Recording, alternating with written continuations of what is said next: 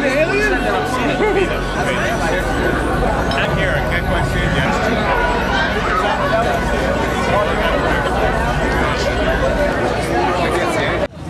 So Dennis, when did you start doing Walk Astronomy? I started really intensively in 1997, 10 years ago. When I was a kid, I used to invite people to come over to the backyard and look at the moon eclipses and things.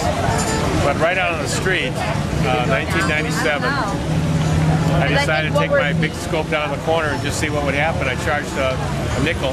Yeah. And had such a great response that I started a club at school, Walk Astronomy Club, with all my students, and been doing it ever since.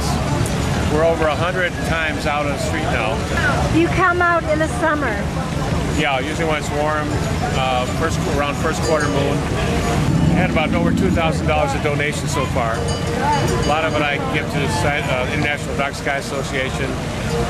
What is that? What is the International Dark Skies Association? What is it?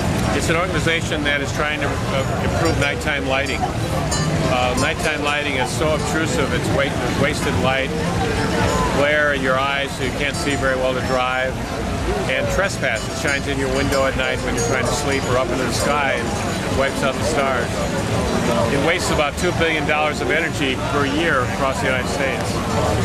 And the solution is just putting a shade on the light and then using a lower wattage light bulb to get the same brightness, keep that light going down instead of up and sideways. So we can see the stars.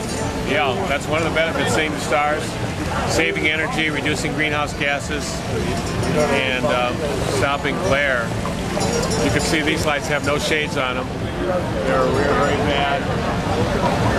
Yeah. Right here. This guy. Why do you do this? Why do you come out to the sidewalk?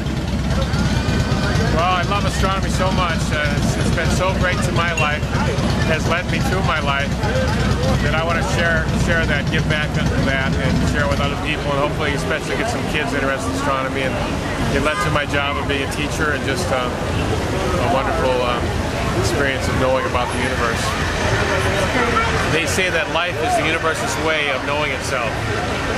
So we're sort of the universe's way of figuring out what the universe is.